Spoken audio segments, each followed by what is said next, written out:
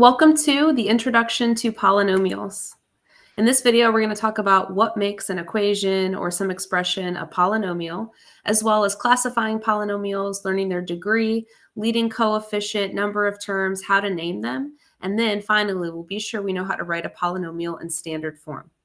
First of all, what is a polynomial?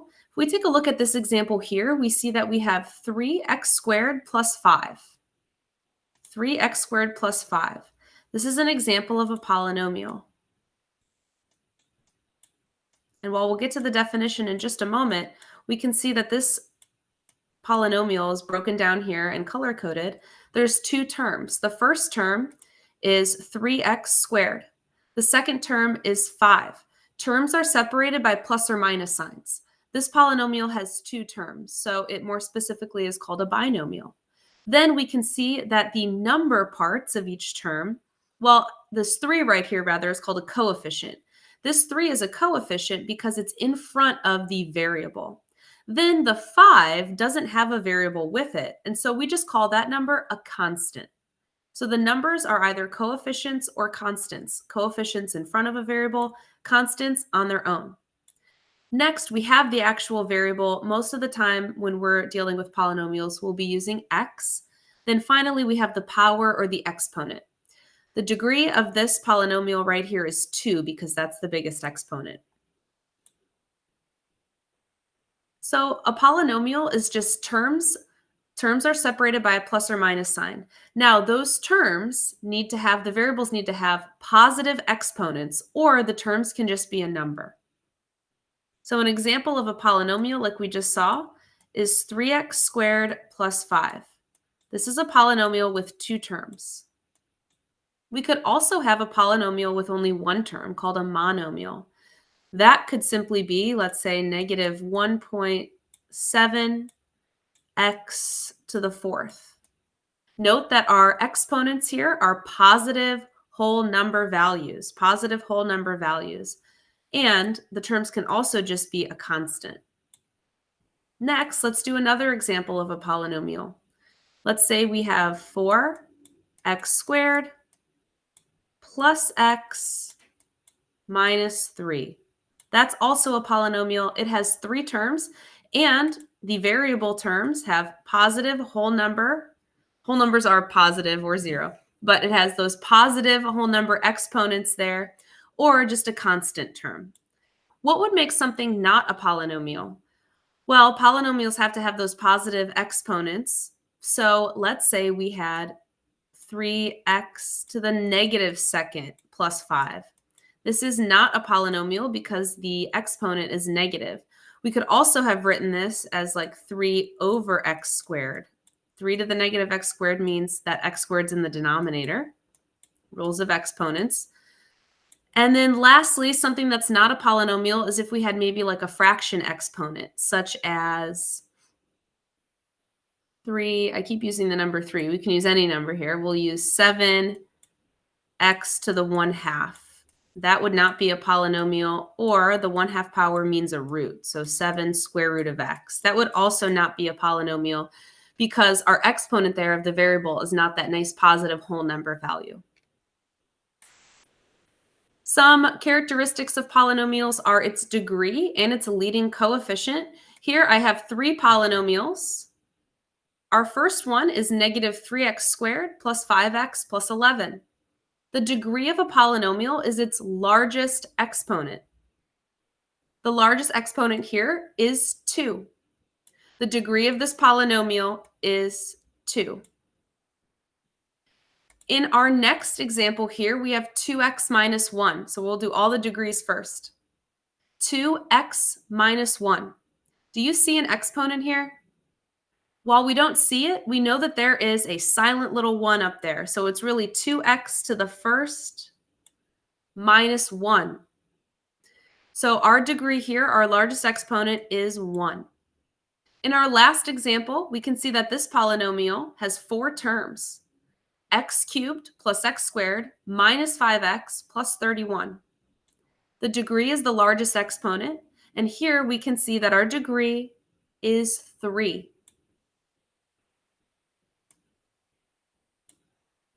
Now we're going to talk about the next characteristic of polynomials, which is the lead or leading coefficient. Leading means it's leading the way. And remember that coefficients are those numbers right in front of the variable. We can see here that all of these polynomials are actually written in standard form. That means that they're in order. They're in descending order. So that biggest exponent always went first, and then we walk down the line with exponents. So in the first example here, the term with the greatest exponent was first. Then the next exponent came in the next term, which was 1. So we had an exponent of 2, then an exponent of 1, and then the constant term. That's in standard form.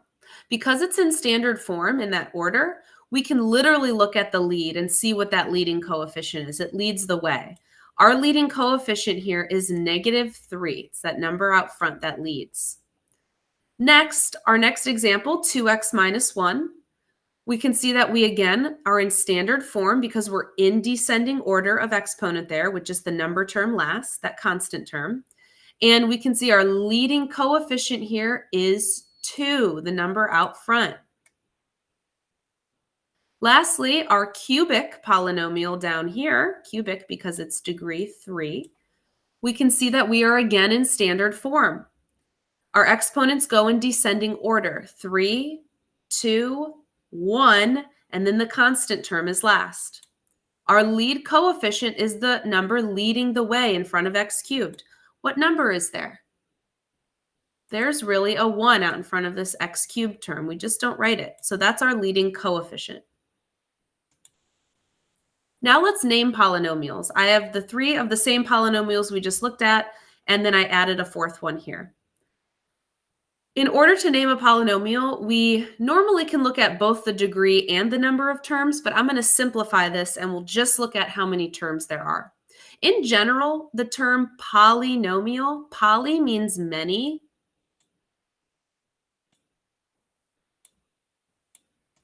and nomial means number or terms in the math sense, rather nomial's name or terms. So a polynomial is just one that has a number of terms, some finite number of terms, but we can classify them more specifically.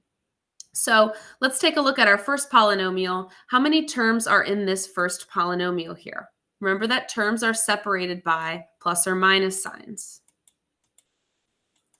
We can see that in our first example, we have 3 terms: -3x squared, positive 5x, and positive 11. So we have 3 terms. We use the word trinomial to describe this particular type of polynomial with 3 terms, tri for 3.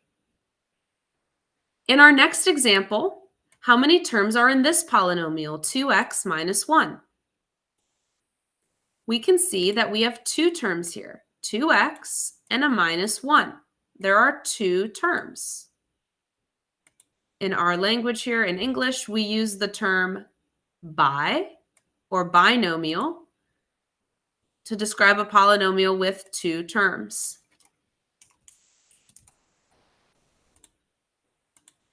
So a binomial has 2 terms specifically. Mind you, these are all polynomials. These are just more specific names we can use.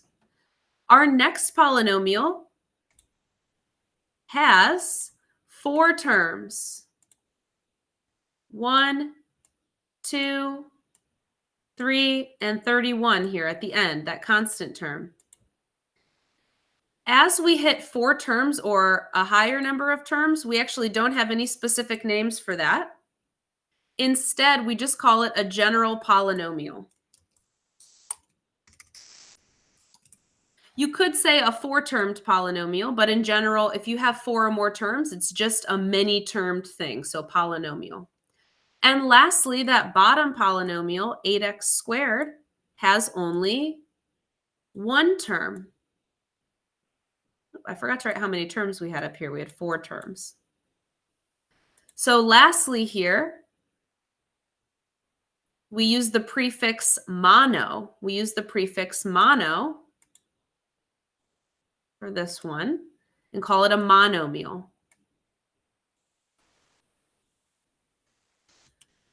All right, having a bit of trouble with the text tool. There we go. monomial, monomial. So when we have one term, it's a monomial specifically. Two-termed polynomials are called binomials. Three-termed polynomials are called trinomials, like a tricycle, and twos like a bicycle. And then finally, if we have four or more terms, it's just a generic polynomial. Lastly, we want to be sure we know how to write polynomials in standard form. Standard form means that we're going in descending order down, and we've combined any like terms possible. Let's see what this means in number 1. Do I have any terms that can be combined in number 1? I have the f of x equals. Then I have our constant term, my quadratic or squared term, my linear or just x term, and then our cubic or to the third power term. None of these terms of the 4 are like terms, so I can't combine any. Recall that like terms have to have the exact same variable and exponent or have to both be just plain numbers. So we can't combine anything. However, we can write it in descending order, meaning my term with the largest exponent needs to be written first. The term with the largest exponent in it is that negative 8x cubed. Okay, so we got that one. Our next term going in descending order is the term that has a squared for the exponent, a 2. So that term is minus x squared. Okay, our next term is going to have a 1 for the exponent, or just be an x. That term is the 5x term, and that's a positive term. Plus 5x. And then lastly, our constant term goes last. That's a positive 4. Be careful that you don't write a minus 4, even though you see a minus sign right there. Recall that we look in front of the term to determine its sign. So we don't see anything there. And remember, we assume positivity when we don't see anything. So now our function's in standard form. Rather, it's a polynomial. It's both a polynomial and a function. Okay, our next example is only a binomial, so there's less work here. And even though I don't have y equals or f of x equals, it's still a polynomial. We are going to write the term with the highest exponent first, and the constant term goes last if there is one. So this is x to the first. It's actually a negative x to the first. And then that 8 goes second, and it's a positive 8. And lastly, in number 3, we again have a 4-termed polynomial, but wait, do we actually? We can see that we have some like terms here that can be combined. Notice here that the first term, 7x squared, and the second term, negative 3x squared, can actually be combined because they are like terms. We don't have any other terms that are like. So I can combine. I have 7x squareds, and I subtract 3x squareds. I now have 4x squareds. I'm going to bring down the other terms that we didn't do anything with those. All right, now we can write it in standard form by putting it in descending order, just like we've been doing. So now this polynomial it's actually a 3-termed polynomial because we had to combine those two like terms. All right, so our first term, our highest exponent is 3, so that term comes first. Our next highest exponent is the term that's 4x squared. And then finally, our last term is just the constant term. Note that polynomials don't have to go always like completely in order and hit every single term. Like in this orange example here in number 3, we had a third power term, a second powered term, but we didn't have a first powered term. There's no term with just x, and that's okay. We still wrote it in standard form, going in descending order, and making sure that all like terms are combined if possible. All right, that is our intro to polynomials, and hopefully you got something out of this video.